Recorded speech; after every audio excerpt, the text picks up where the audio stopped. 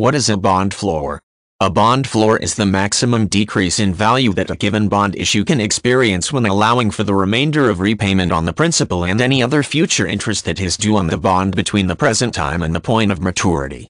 The term is also used to refer to the minimum or floor value of a portfolio as defined in some type of constant proportion portfolio insurance.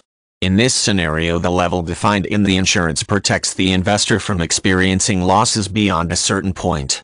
As a bond floor relates to convertible bond issues, the establishment of this minimum amount of value helps to increase the attractiveness of this type of bond to investors. By protecting bond buyers from at least a portion of the possible downward move in the stock price of the underlying asset, investors can be assured of earning at least this minimum rate of return over the life of the bond. At the same time, convertible bonds offer the potential to increase in value if the underlying asset to appreciate in value when and as investors choose to exercise the right to convert those bonds. The presence of a bond floor and constant proportion insurance provides a similar level of protection for investors.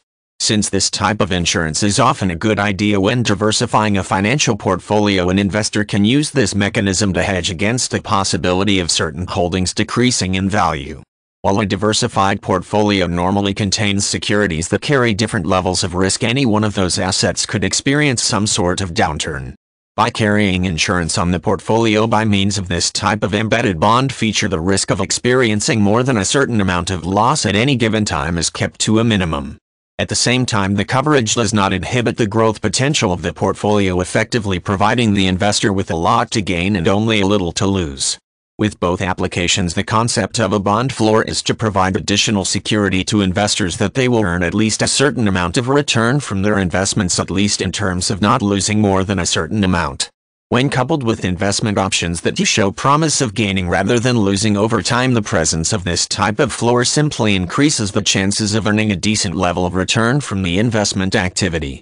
Investors often look closely at this bottom line or bond floor figure and consider this aspect of the investment right along with the potential return.